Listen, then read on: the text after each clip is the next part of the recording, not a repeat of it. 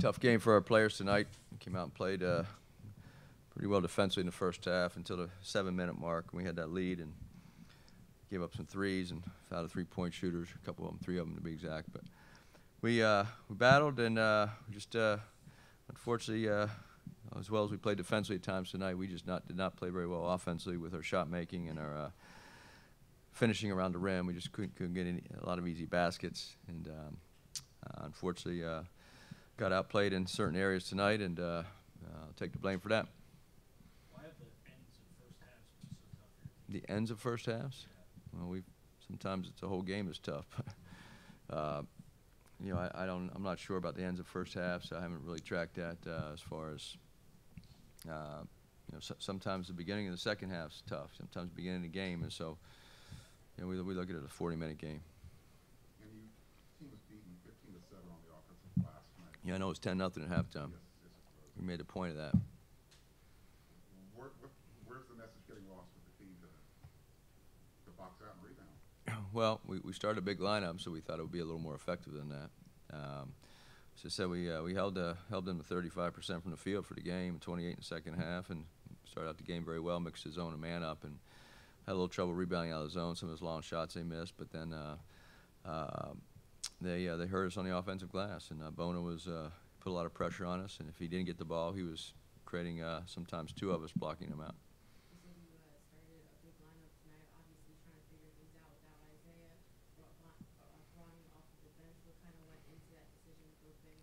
Well, Brian's been a couple of guys were out of practice with sicknesses this week, and then we were getting trying to get healthy, and then we thought with Josh and Vince together, give that a shot defensively, and it worked early because defensively we had a lot of size and length on the court, and so it wasn't the only issue we had was finishing around the rim, and so I know those guys missed a couple easy shots that they normally make. Brian can be pretty pesky defensively after that tech, and he sat for a lengthy amount of time in retrospect.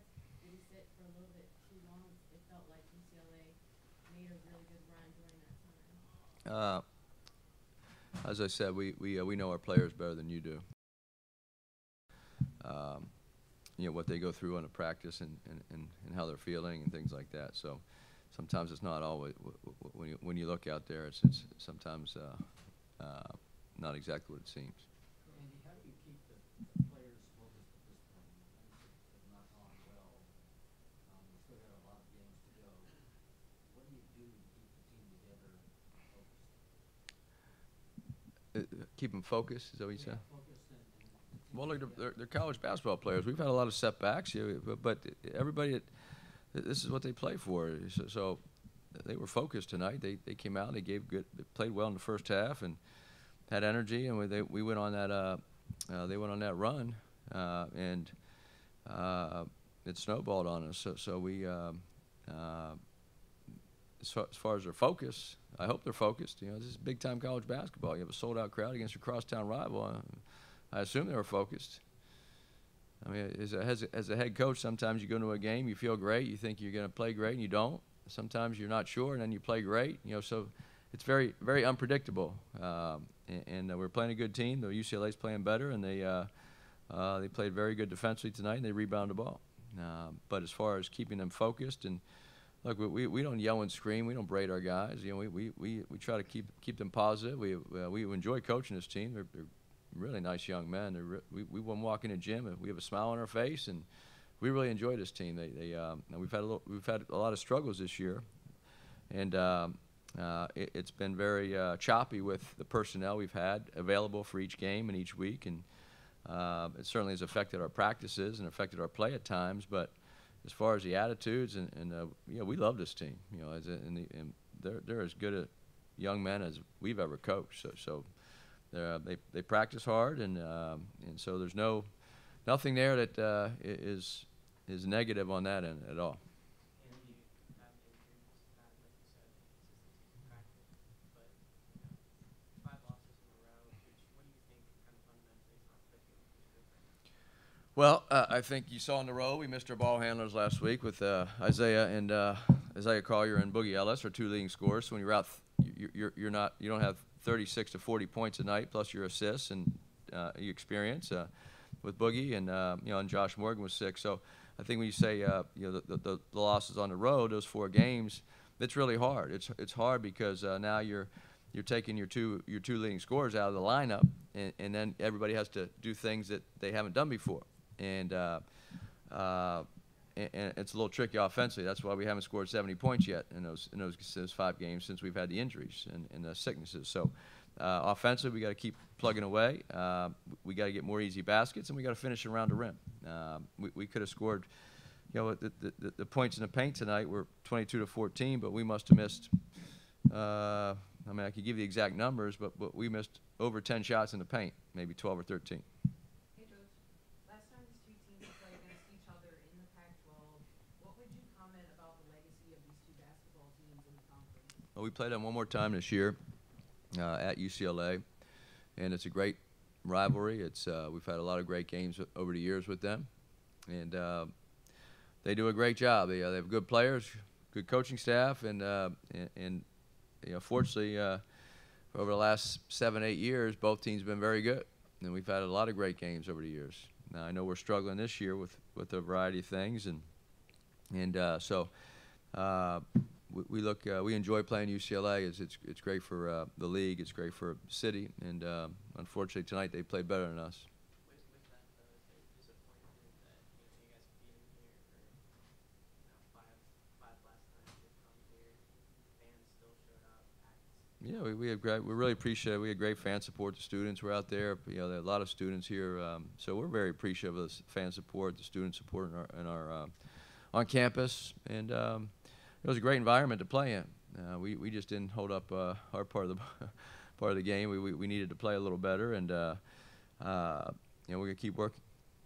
Coach, are you feeling any pressure right now, just 5-game losing streak? Well, I think you always feel pressure when you lose. No one likes to lose. Our players don't like it, the coaches don't like it, and the fans don't like it. So there's pressure to win every game you play, and certainly when you have some adversity, it makes it a little harder, and you got to fight through that. I've been doing this a long time, since 1994. It's 29, 30 years ago. So I've been in this game off and on a long time, and so I've seen 5-game losing streaks. I've seen 5-game winning streaks, and we've had a lot of those here. We've had winning streaks. So you got when things don't go your way, you got to try to figure it out and keep improving. And that's why we love our team, because they're keeping a positive attitude and they're trying to get better. Hey, Coach, with Boogie back on the court, what are your thoughts on him scoring less than 10 points tonight, and then Ozai being the leader with 10? Yeah, well, Boogie came out and made those 3 shots, and then I thought, you could tell his timing's a little off. He only practiced it one day, in the last 3 weeks, so he just you could just tell he's not quite back yet to where he needs to be. He needs to keep getting stronger and get his wind back and his timing back, and I'm sure he will soon. Andy, what went into just the run at the end of the first half there for UCLA? They kind of looked like they missed off the zone a little bit. They got a couple threes. We made two rotation mistakes, and on the zone and one in the man. And they give them credit. They made it when they had to, and then they got out transition a couple of times and got some layups. We were able to get some layups. So we only had 8 turnovers, which is pretty good, and we had 10 block shots. So we did some good things. I mean, we held them to 35% from the field. We fouled them too much in the second half, but fouling three 3-point shooters, that's 9 points or 9 shots right there, free throws. So that's hard. That's hard to come.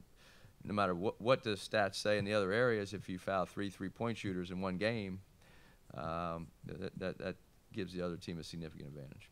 Coach, talking about the missed free throws, allowing the free throws there, your team allowed UCLA to shoot 4 of 6 in the first half and 14 of 18 in the second half. Your team was just, fouling a lot in the second half. Yeah, I know. We were fouling a lot. What kind of message can you give your team, moving forward, so they can try to play without fouling? Well, you got to play with your feet, not your hands, and then this is the 3 3-point shooters. There's 9 of your 24 free throws, and we fouled a couple on the rebounding, trying to box Bona out, and then I think 3 or 4 of those fouls were on rebounding attempts. Andy, last It looked like you were struggling in the second half to figure out who you wanted the ball to go to.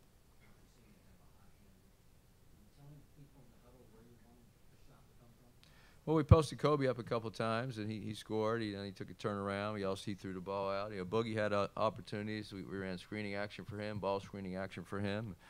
We ran a couple plays for Ozziah to get him going, one or two for Bronny. So unfortunately tonight we didn't really have a hot hand. So when you say who's the ball supposed to go to, I'm not too sure sometimes if the percentages aren't where they need to be. Our big guys were getting open looks and they just weren't making them, making a high percentage. Yeah, it is tough sometimes, Rich, where you offense is a team game, and you have to share the ball. You have to make plays for your teammates, and then when it's your time to step up and make a shot, you hope you can do that at a certain percentage. And unfortunately, we had a little trouble doing that most of the game. Andy, during your tenure here, defense has always been a priority of the team. This year, it seems like it's an outlier. They're at the bottom of the conference. What do you attribute that to? Well, there's two things. We're not as good defensively, but the last few games we've improved. I think we held Arizona 40% from the field tonight, 35. Arizona State, we held them in the low 30s, but not for the game because the live ball turnovers. When you turn the ball over and you give up live ball turnovers with layups or open threes at the other end, that really hurts your field goal percent defense.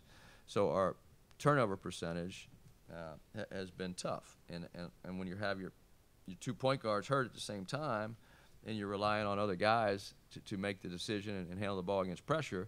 Sometimes they're not used to doing that for 40 minutes, and so I think the field goal percent defense is a result of how good you are defensively, number one, and then number two, if your live ball turnovers lead to open layups and open threes, that crushes your field goal percent defense just because if they get 15, 20 points in a game on layups, those are easy shots. That's 10 for 10 from the field, and that adds up against your defense. So.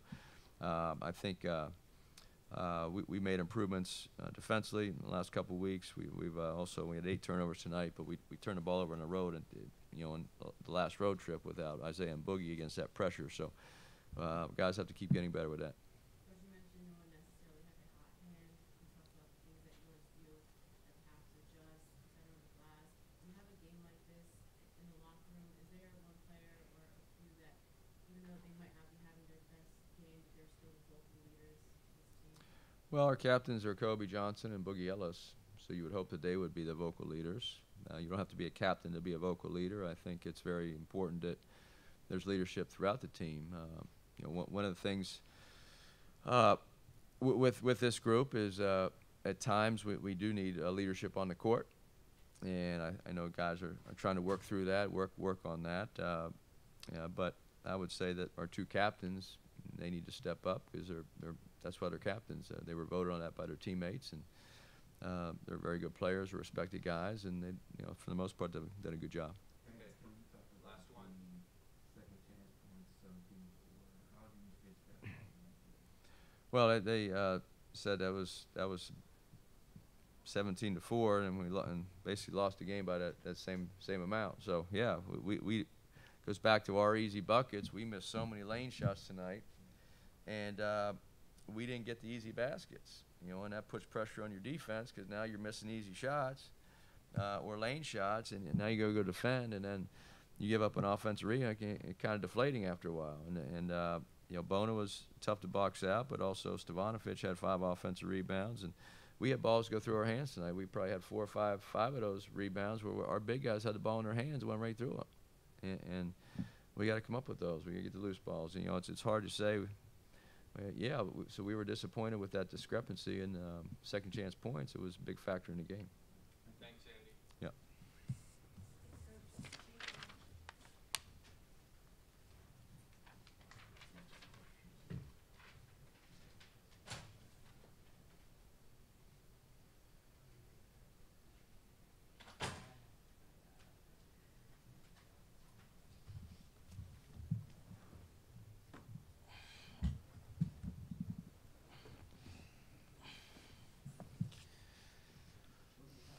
How are you feeling? It looked like at times during breaks you were kind of huffing and puffing on the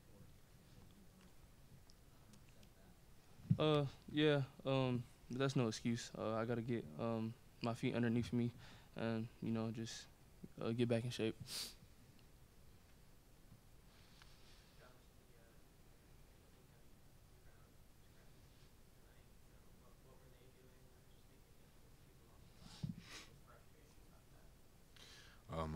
to give it to him at Dembone. He's a very good rebounder. He plays hard every single possession. A couple rebounds are very long ball. Like he would catch it at the free throw line. Obviously, that's me, Vince, Kajani, all of our bigs. That's really on us. There's not much excuse for that. So, I mean, it doesn't really matter what they were doing. At the end of the day, it's me and the other bigs. We got to, step up and rebound. Can you just talk about the ball movement comparison? The first half, you guys were moving the ball well in the first half, but the second half, we see that the guys just didn't get each other's rhythm on offense. Is there something they was doing differently, is that the ball didn't go where it's supposed to go? Oh yeah, feel like they did a good job of denying the guards, making it where we had to backdoor a lot and just taking away the guards from getting the ball. So I mean, they did a great job with that, and I felt that's why our offense was kind of stagnant. We were getting denied the ball. For both of you guys, kind of similar question, but on the opposite end of the court, defensively, you guys started off so defensively sound, especially in the post. What kind of changed towards the end of the second half when they kind of went on their way? I mean, I don't know. I really couldn't even tell you. I have to watch the film on that. But, they started hitting threes. I think our zone kind of got exposed a little bit. I know some guys were tired or, there was definitely some rotational errors. And for whatever reason, we just kind of had a little bit of a defensive lapse. And then they capitalized on it, and they kind of just ran with it from the end of the first half all the way to the end of the game. So, I mean, there's not really much to say about that.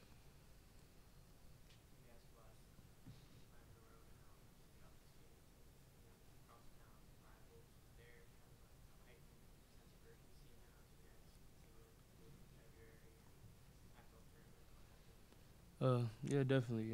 I feel like there's supposed to be a sense of urgency when we lost that first game.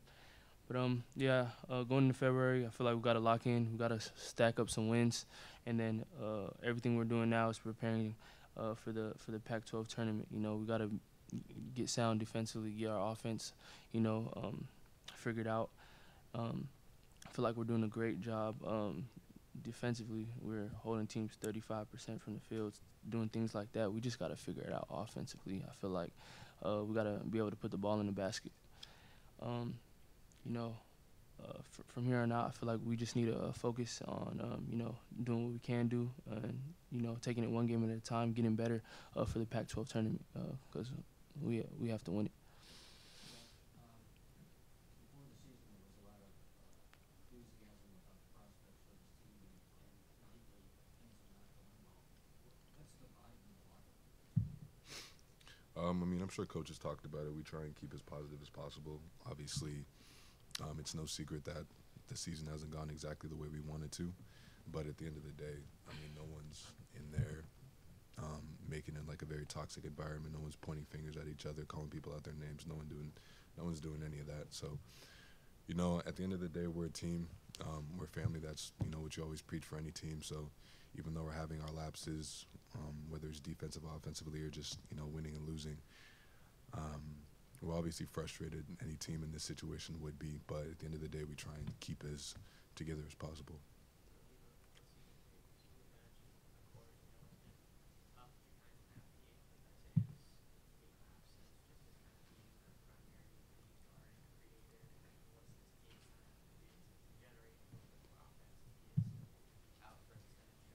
Yeah, I feel like other guys we got to step up.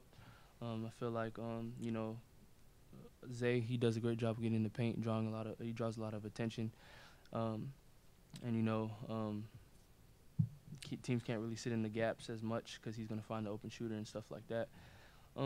So I just feel like we just gotta continue to move the ball, make our open shots, feed the ball in the post, play inside out.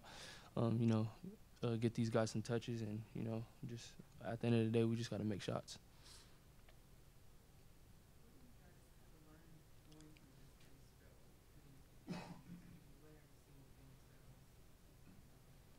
Yeah, definitely.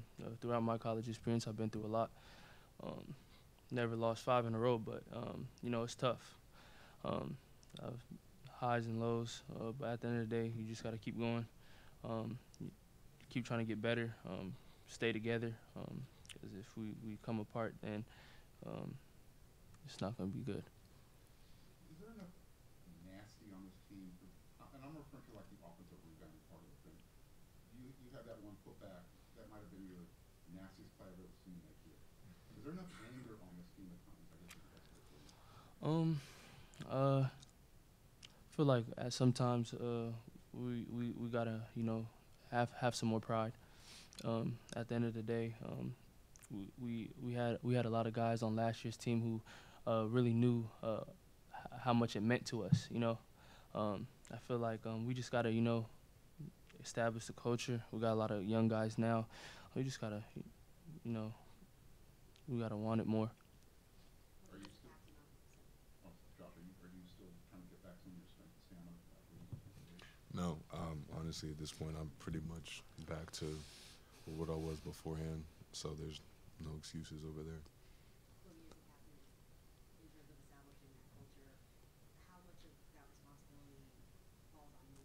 Yeah, I mean, honestly, I'm very hard on myself, so I feel like, you know, everything, you know, I feel like a lot of that stuff's on me. I feel like a lot of the stuff is on me, so we just gotta, you know, I gotta just continue to, you know, keep encouraging, keep, you know, staying positive, and at the same time having that balance to let them know, you know, sometimes, you know, we gotta have some urgency. Well, you got off to a quick start and then struggled to score a bit in the second half. Was there anything they were doing specifically defensively that made it tough on you? Oh yeah, they didn't let me catch the ball. They did a great job of face guarding me. Off of the ball, they didn't leave me, so they did a great job. Honestly, there wasn't times where I was quite open, and they made me work hard every possession. So you know, they did a great job guarding me. You know, I just gotta be better.